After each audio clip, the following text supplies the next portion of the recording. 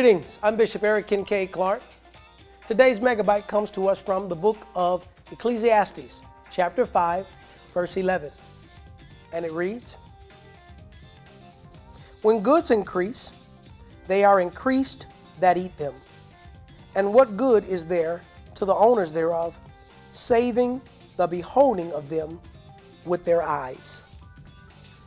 From this passage, we come to understand that with new levels comes new devils.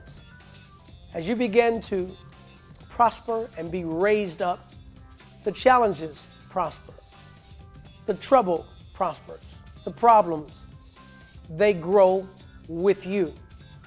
And so all things are relative, whether you've got $100, $1,000, or $1 million. The millionaire has millionaire problems.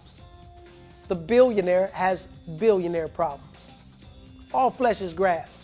And when goods increase, they increase that eat them.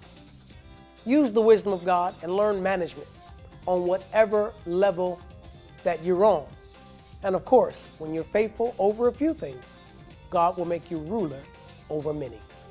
I'm Bishop Eric Kincaid Clark, and this has been your Megabyte.